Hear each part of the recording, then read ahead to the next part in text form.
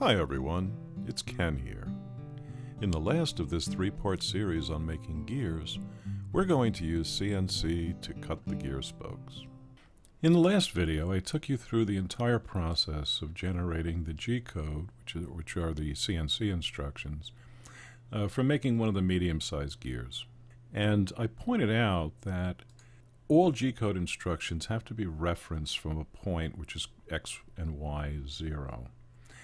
We chose that point as the center hole of the gear because, if you recall, each of the gears I made had a center hole drilled and reamed for a dowel pin so that we could relocate it from the lathe to the mill and back again.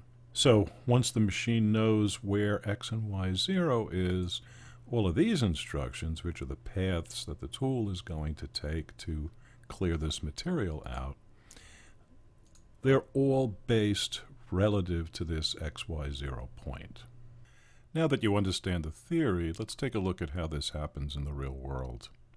I begin with a waste piece that's going to hold the gear, and it's something that I can machine into. First, I locate the center of that piece, the rough center. It doesn't have to be exact.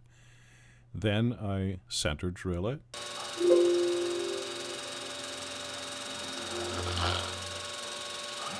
Next, I drill it undersized for the size of the dowel pin.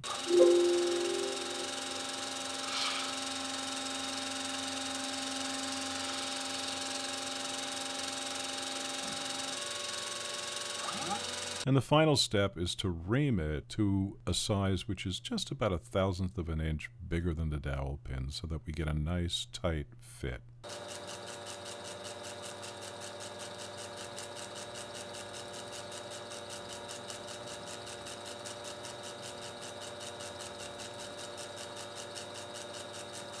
Now I can take the dowel pin and locate it in that center position. And once it's there, I can mount a gear on it, knowing that it's centered. Once we've chosen that point on the physical machine, this is the machine controller. You see where this crosshatch is here? That's where the machine thinks the cutting tool is right now. We want it to be here at 0, so we say X is at 0 and Y is at 0. Now the machine knows that all of its moves that are laid out here in the G-code, all of these XY instructions are going to be relative to this center point. Once the gear is clamped to the table, I load up the first tool we're going to need, which is a 3/8 inch end mill. The first step is to find where the tool just touches the top of the gear surface. Because although we've already told the machine where X and Y are, we haven't yet told it where Z is, and Z is the point where the tool just touches the top of the material. Once that's been determined, we can come back to the controller and set Z to 0. Now, if there's still anyone out there who thinks that CNC is just a matter of pushing a button, you're right. After all that setup work, we can now finally push the button.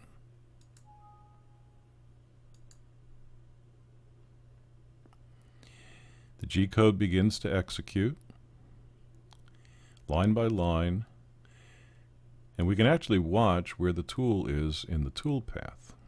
But it's more fun watching it actually cut material.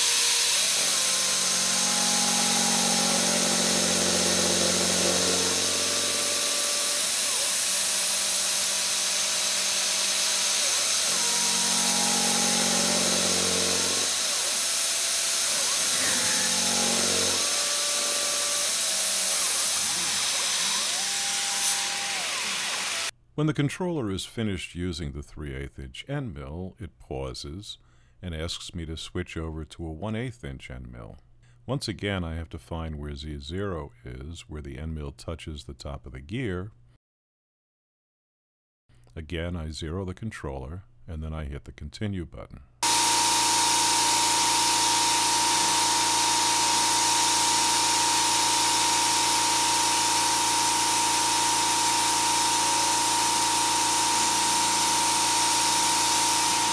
The smaller end mill is now going to reach in the corners and clear out the material that the larger end mill couldn't reach.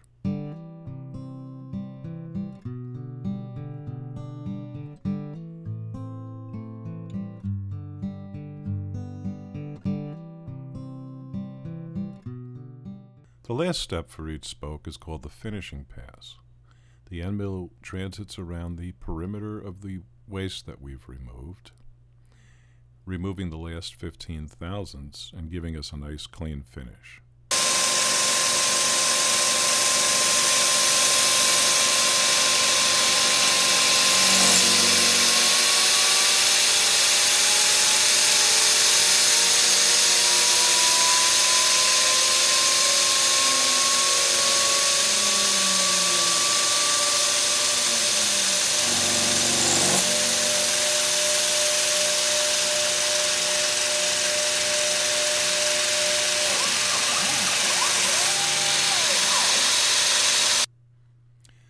Now that every other spoke has been cut, I reposition the clamps, load a new G-code program, and cut the remaining 3 spokes.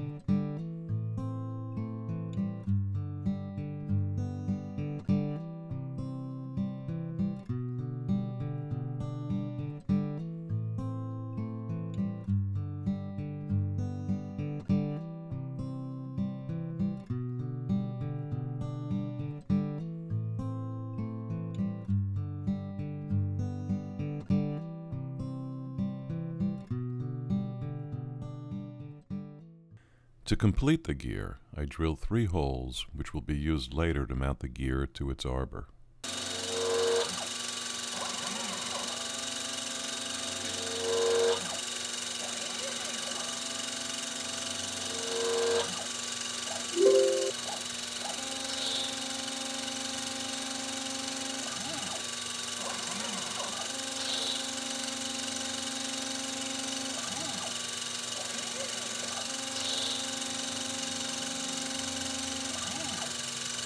The remaining medium-sized gears were all cut in the same way. The smaller gears, however, present a new challenge. There's really no room to fit the clamps to hold the gear in place and still clear the collet that holds the end mill cutter.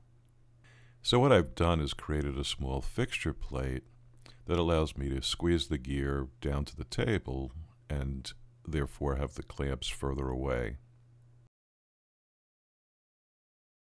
The smaller gear also requires using much smaller end mills.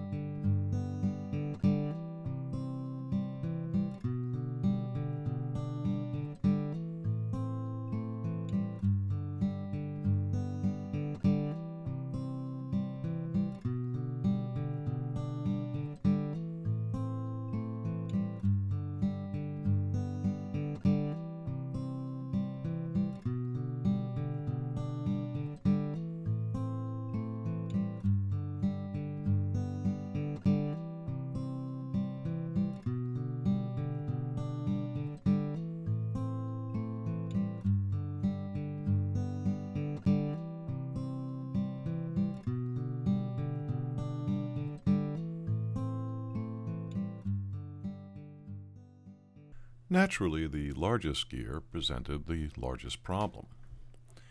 I thought it would be a simple matter of mounting the gear to the mill table and just cutting out the spokes.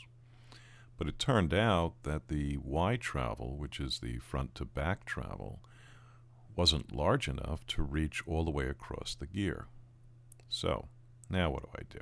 My first thought was to use my rotary table. If I mount the gear on top of the rotary table, I can cut one spoke and then rotate the table to the next position, cut the next spoke, and so on until they're all cut. Unfortunately, mounting this large gear on the small surface of the rotary table created a situation that just wasn't very rigid, and you need rigidity to be able to cut metal. So I went back to mounting the gear directly to the mill table. My idea this time is that since the gear is symmetric, I can mill all of the spokes on the top half of the gear and then flip it around carefully and mill the spokes on what was the bottom half of the gear. This ended up working. What I did, instead of machining out all the material like I did on the smaller gears, instead I screwed down the waste material and then was just able to run an end mill cutter around the perimeter.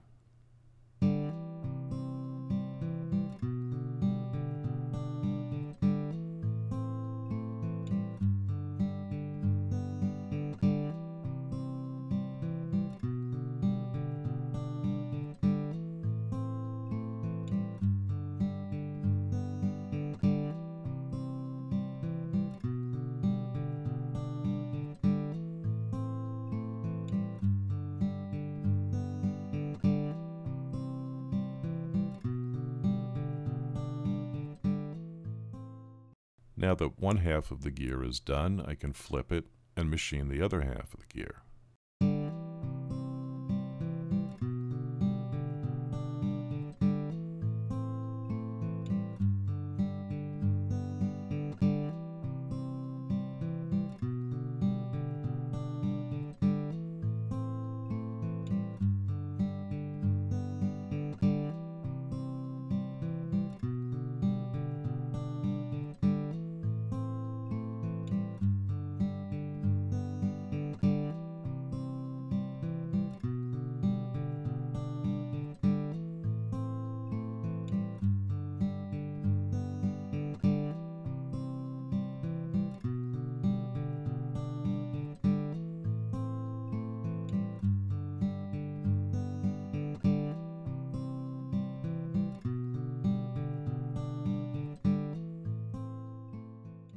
Well, finally, here is the result of all of that work. The gears are now complete.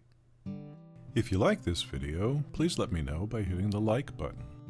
If you'd like to be notified when new videos on the build of this clock are available, please hit the subscribe. If you're interested in looking at some of my other projects, you can find them on my website at www.zeman.com.